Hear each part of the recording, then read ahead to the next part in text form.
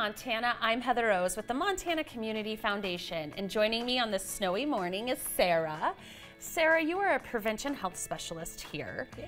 You have some important news about an upcoming week that we need to be aware of. Yeah, so the first week of April is the National Public Health Week. It's an opportunity for us to raise awareness about all the great public health things that are happening both in our community and then nationwide as well.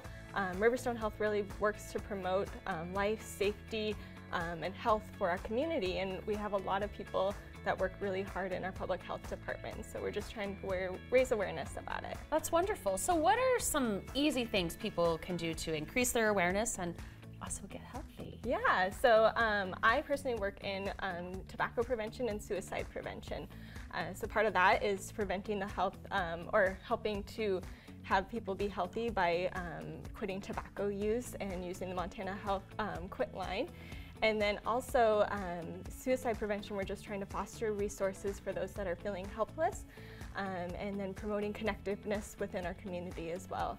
And that's just a little part of what public health does. They also do water safety and making sure the food is safe for us to eat, and then using immunizations for preventable diseases. So there's just a lot of things. Things. I mean, it's touching on mind and body and movement and all those critical pieces. Yeah, so we definitely want to improve walkability within Billings as well, and making sure that our community stays healthy by getting out and exercising. So there's a lot of different parts of public health. It's wonderful. Thank you for all the important work you do for our region.